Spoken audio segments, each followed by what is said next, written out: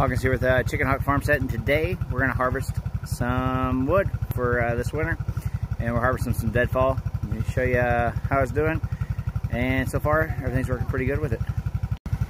Alright, I could bring the tractor down here, but the girls wanted to come with me, so I'm just dragging some logs out. And this thing fell on the fence this past year, and it's got to be moved anyways. The fence runs right through there. This thing is way too much for this little UT 400.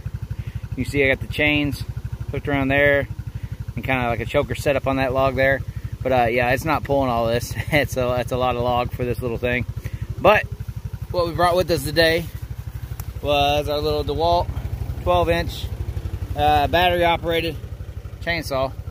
So I'm gonna go cut that about in half, and it should be able to pull that half, and then we'll come get the other part. But just a little quick, and then we'll get it all up by the building, and that's where we'll do our actually cutting and splitting. So get this pulled out real quick and be right back. You're going fall off. If you make me fall off, I'm going to be So mad. yes, and then I'm going to tell mommy what happened. Then I might.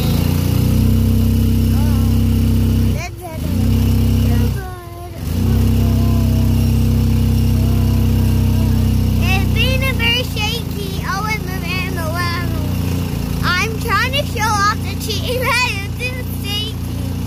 It's a big.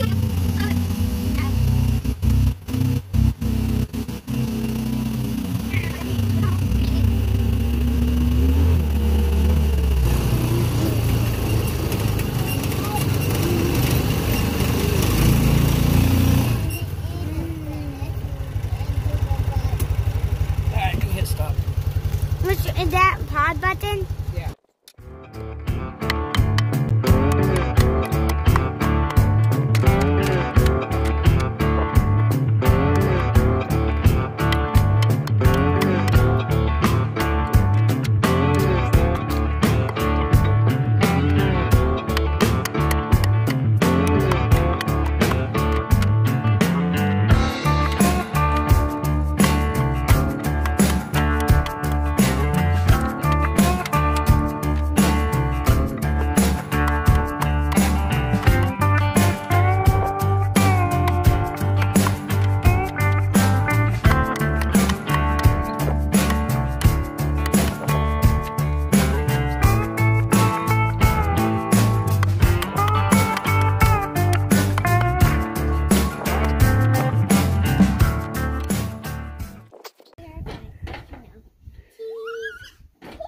That's what happens when you're bad at Chickenhawkfarmstead.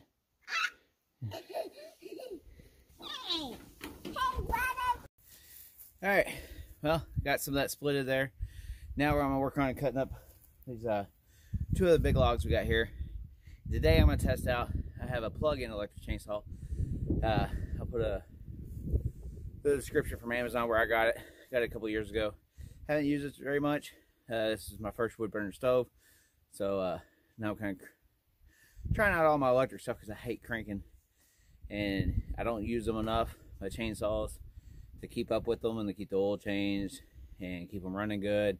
So every time I go to use one, it's a hassle. So electric, it's just a really better option for me.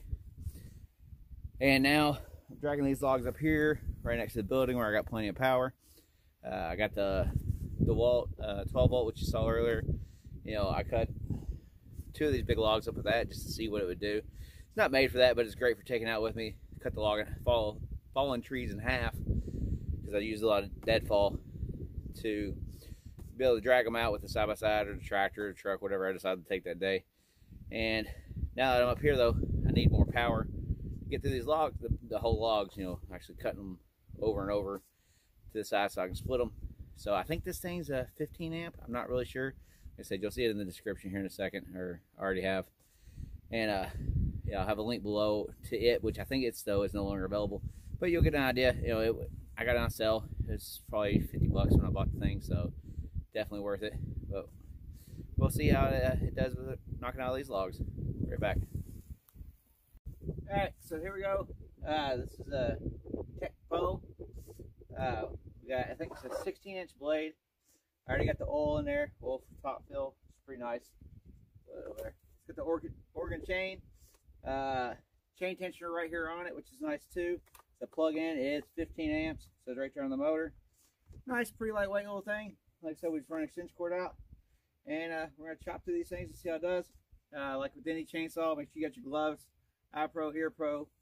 Probably should have chaps on it or some thicker leather gloves, but this is what we got. So, like I said, we'll give this a shot. We got our chain brake. Got a little thing here to push in, and there she goes. So, give this thing a try.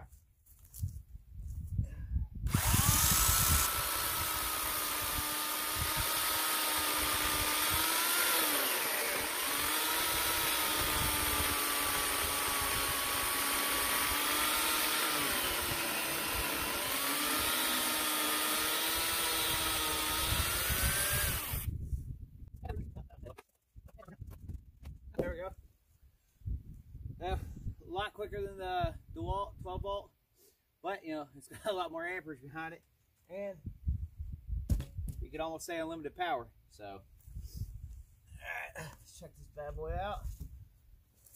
I prefer to get it up off the ground so we don't get our chain in the ground. Dull it out. If anybody knows a good way to get these logs off the ground, keep your chain from going in there. I was thinking about throwing some of the other logs underneath maybe. If that's a good idea, let me know. Like I said, I'm not super experienced in this. It's just how I'm doing it. And yeah, gotta go with it.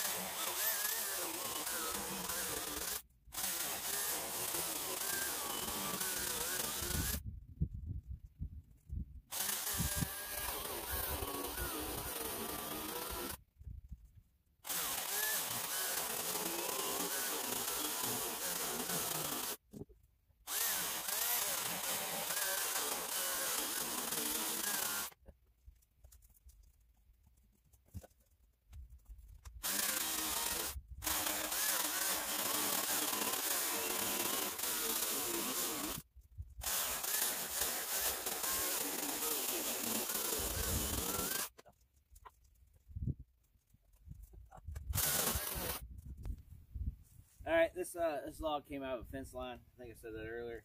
So we got some bob wire in there we got to watch for. It's grown into this knot. So I'm going to see if I can actually cut that out after I cut this last little chunk off here.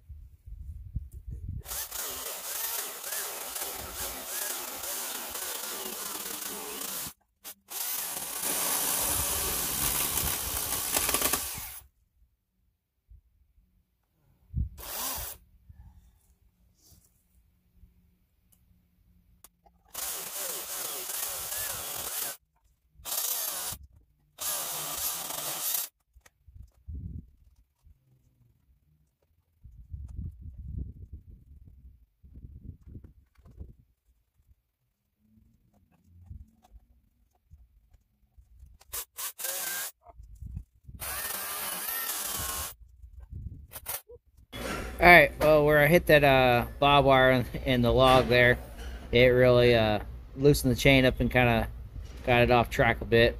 But luckily, this thing does have toolless tightening, everything. So you just take that knob, unscrew it, pulls the whole thing off, and it was pretty easy. It took a couple times to get it just right and get myself in the right spot.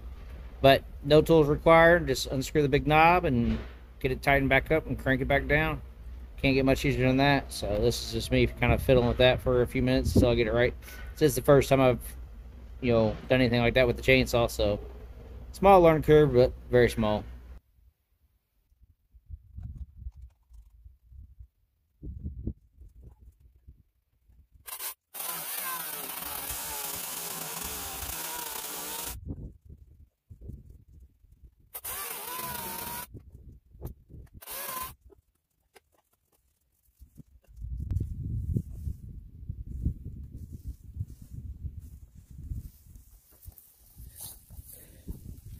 You can see that was in there pretty good. Yeah, but just cut that whole chunk out. And then I've seen on some of the wood cutting, like where they cut slabs, and they know there's metal in the tree possibly. Has some of this coloration.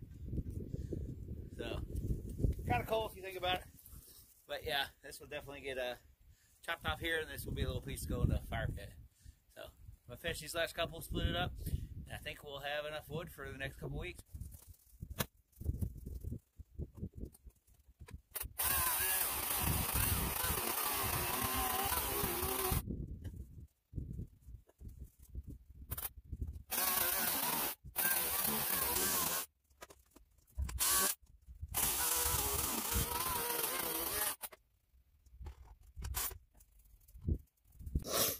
All right, I think we're gonna go ahead and end it here. As you see, grab some deadfall, dragging it up, running everything, doing all this off electric or manually, I guess you could call it, with the split maul right now. Not really that bad. One reason I'm wanting to go over to electric, which isn't the best for the plug-in chainsaw, but as far as the battery one, is I can produce energy. I have solar panels, so I can make my own power. You know, I can store it in batteries. I can even run that high draw one, you know, for a little bit. Gonna need a good size battery bank to do it very long term, but I can do it. But definitely, I charge all my power tools off my little 2-panel solar system, and I got more than enough juice in them for all the times I needed them. But I can't make gas, so if there's another gas shortage or anything like that, it's gonna be an issue. Granted, you're gonna have to buy the bar and chain oil. Can't make that either. I've seen people use old oil out of a car, you know, like off the dipstick even, just to get a job done real quick. That's not good for long term, because that stuff just flies everywhere and empties out way too quick because it's way too thin compared to bar and chain oil. So, but, you know, keep a couple gallons of that on hand, and you're good to go for quite a while. You know, get you through probably a couple seasons there. I keep 2 or 3 bottles on stock at all times when I'm buying some that's just less trips to the store and it's always around. Because, you know, I got this little chainsaw. I do have a gas-powered chainsaw. Actually got a little handheld chainsaw I'm getting ready to do, like one-handed, the little one. Picked mine up for 25 bucks, so I had to give it a shot. It's an off-brand, but we'll see how it does. I think it'll be pretty good for limbing and pruning. But yeah, so I'm up to like 3 or 4 different size chainsaws now, and I'm pretty sure they're all going to need a bar and chain oil, but they are all but one is electric. So, all right, that's it for now, though. Don't forget to like, share, and subscribe. Stay around. Hopefully I'll have some more cool videos you might like. Have a good one.